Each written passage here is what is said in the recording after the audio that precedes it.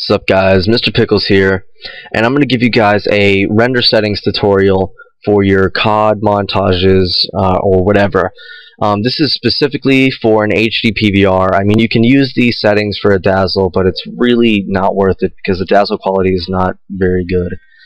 I'm going to get right to it, and these are the settings you want to use. You want to save as the type Windows Media Video V11. It's a WMV file. It's most compatible with everything. It's very versatile, easy to use. And here are my settings. You want the mode to be CBR. You want your audio format to be Windows Media Audio 9.2, and you want your attributes to be 192 kbps, 48 kHz, and the stereo AV CBR. You can go higher, but you don't want to. You want to stay at these settings. And the mode, you want to keep it CBR. The format is Windows Media Video 9. That's really important. You want to make sure it's that. And your image size is the most important thing. You want it to be 1280 by 720. And these boxes will probably be unshaded for you guys. So just fill it in 1280 by 720 because that's the size your video is going to be at, and it's high def and it looks really good.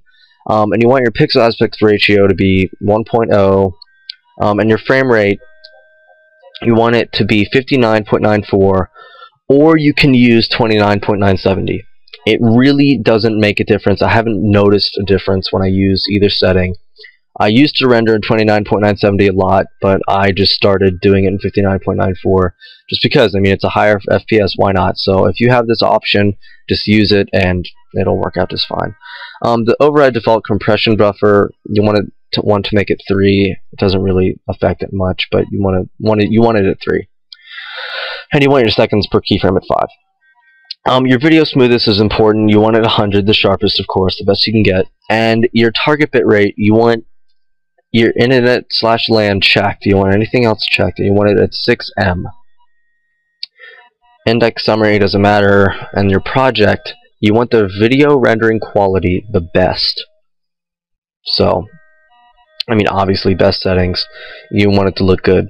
But these are the render settings you want to use for an HD PVR, for your COD montages, whatever montage you're going to use. As long as you're recording with an HD PVR, these are the settings you want to use.